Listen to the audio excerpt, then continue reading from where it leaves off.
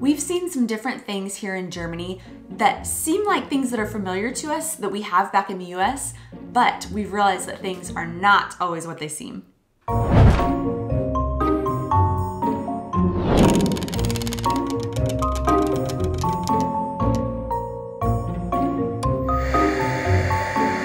Hey guys, and welcome back to our channel to another video that we've been excited to do because this one has been on our minds a lot because we've made a lot of assumptions about certain things that we see here that we feel like we've seen in the US, or you kind of come here and you just assume these things looking at certain things. And we've heard a lot of other Americans making the same assumptions that we have made who have either come and visited us or have just been around us and we've kind of overheard what they've been saying. And so we've been wanting to share these things and kind of clear up some of the assumptions and show that a lot of things that we may have in the US or that we think we know already and you see here are completely different things and are not at all what you would possibly expect them to be. So for this video, rather than doing it behind this desk and just talking to you about what we've seen, we're gonna go out and hit the streets and show you in person some of these things and explain them a little bit more. So let's go check these things out.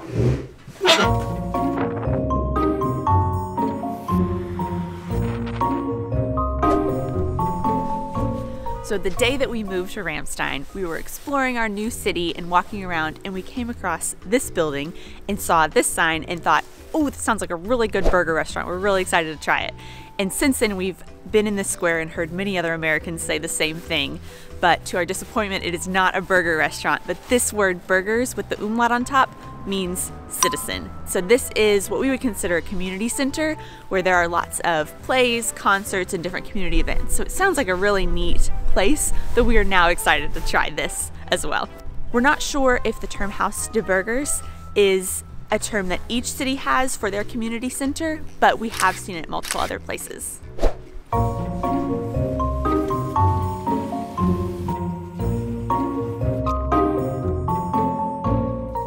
Whenever we've had a lot of people come visit us also, they think that whenever we're walking around Europe that we're seeing tons of cannabis shops for marijuana all over the place because they see a green cross all over the place.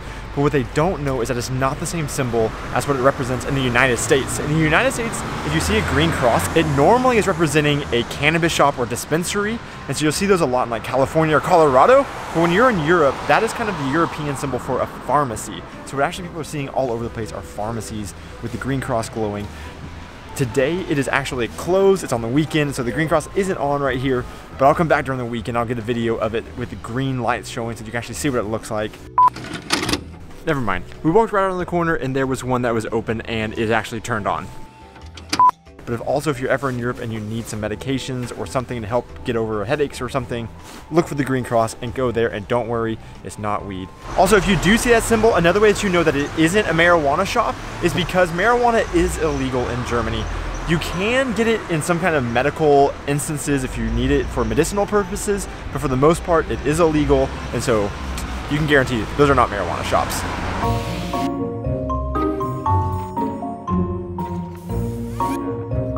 There have been many times when we've been driving through downtown, really narrow, crowded streets, looking for parking, driving all over. But then we finally come to a parking sign and we see parking frei and think, yay, free parking, that's great.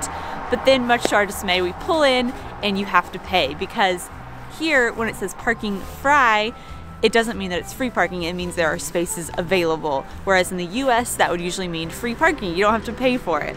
But unfortunately, that's not what it means here. And usually you'll also see signs around the parking garage that says how many spaces are available. So you know that means there is free parking, as in available parking.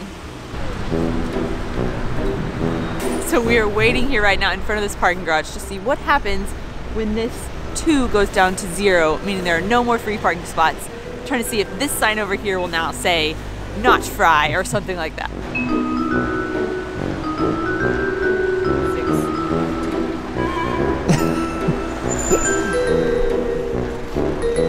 Oh, there's tons going in now. Yes. 5.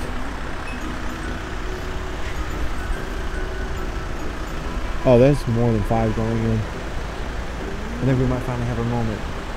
And here are 3 more trying to go in.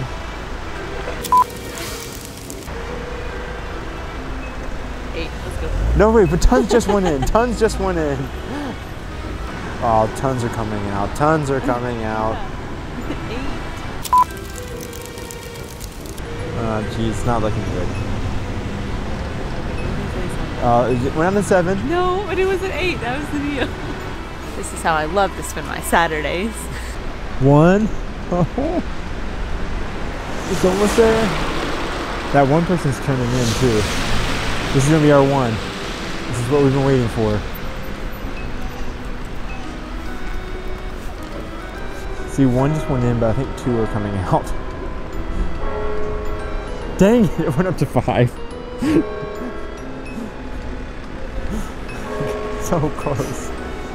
So our deal was, when the sign gets all the way back up to 8, we don't have to stand here watching this sign anymore to see if it changes, and I get to go get coffee. So we're gonna go now. We don't know what's gonna happen whenever it gets down to 0.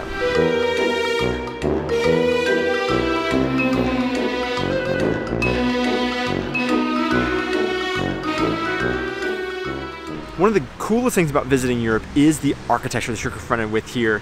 Like for instance in Germany, the half timber frame buildings and the massive cathedrals, all really are cool to see. But unfortunately during World War II, a lot of it was actually destroyed during massive bombing raids. And in some cities like this one that we're in right now, which is Kaiserslautern in Germany, about 60 to 85% of the city was actually flattened and lost during the war. And other major cities like Frankfurt were further destroyed. Almost 100% was destroyed. And Frankfurt's a really famous example of the struggle that then they had to figure out after the war of how to rebuild. They were confronted with, do we rebuild it to make it look like what it used to be, or do we start from scratch and do more modern building? And so Frankfurt Old Town used to look like really incredible and was world famous for their half timber frame buildings all over the place. And they kept that whenever they reconstructed the old square. And you can see that whenever you visit.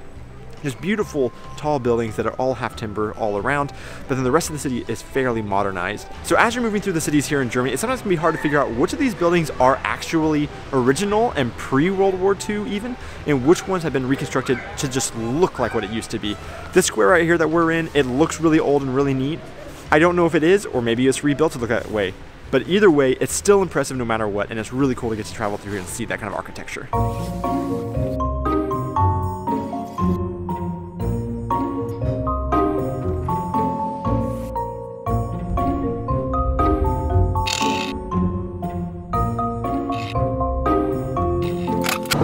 So we just got back from the grocery store and we bought an item that we've seen and we brought it back here so we can actually show you guys what it actually is. So this is something that I think is the most interesting thing that we have seen in Germany. They have these eggs that this whole time we've been seeing them on the shelves, and I keep thinking, why do they have Easter eggs on the shelves year round? This just doesn't make sense. But what we've learned is that these are hard-boiled eggs. The color is the protective coating so that it can be preserved on the shelves, and also just to stand out as a marketing technique. So I've thought they were super interesting this whole time. This is the first time we've bought them. And so I kind of wanted to crack into one and make sure what we've heard is true. So the protective coating doesn't have to be that color, but that is just kind of fun that they're colored that way to distinguish themselves from the rest of the eggs. Okay, let's see. Please be boiled. It is! Okay, let's see. It is a boiled egg. Tore off some of the bottom of it. Whoa, yep. Okay, let's see. Tastes good. But we've heard that this is a popular kind of snack or lunchtime item that a lot of people will get. And so now we have 6 Easter eggs, hard-boiled eggs that we're gonna have sitting on our shelves. I really can't stand eggs. So these are gonna come down to Aubrey to eat all of these. Eat all of these this week. But we hope that you learned a lot of different things from this video of things that you've seen or maybe you haven't seen yet. But whenever you come here, you won't be surprised by whenever you see these things. And don't just assume that everything you see is exactly what you would think it is, or even just because you've seen it in the US. You never know, it could be something different. And we're really excited as we live here longer to keep learning more and more things. I'm sure there are many other things that we are assuming are one thing, but are actually something different. So if you're German and you're watching this video, on our last video I asked you to leave comments in German so I can practice my German. That has been a huge help for me in learning my German.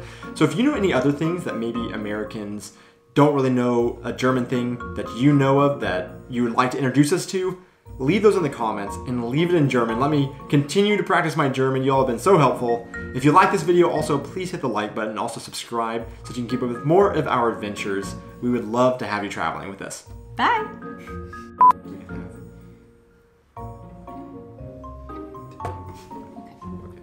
What we've learned is the umlaut on top of the O makes it no. On top of the U. One really famous city that shoot, what is it? Famous example of this. Okay, yeah, that's it. Thank you. I do love you.